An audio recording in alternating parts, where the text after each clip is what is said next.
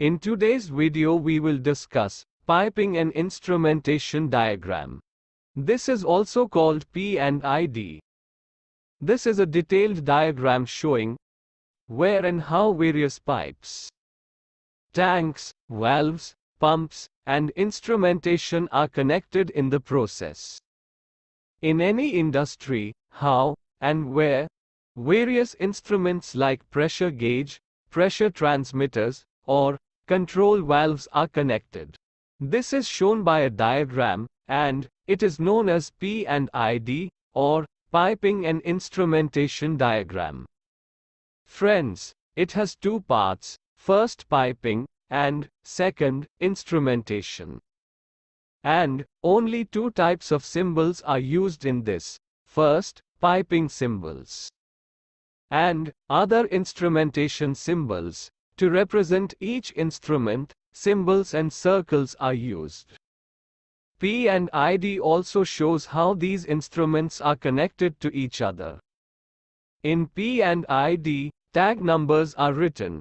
Tag numbers are a combination of letters and numbers. It indicates the type and function of the instrument. In this, the first letter shows the measured variable. On the first letter, if P is written, it means pressure. T stands for temperature. L stands for level, and F stands for flow. The rest of the letters tell the functions of the components. Let's take a small example.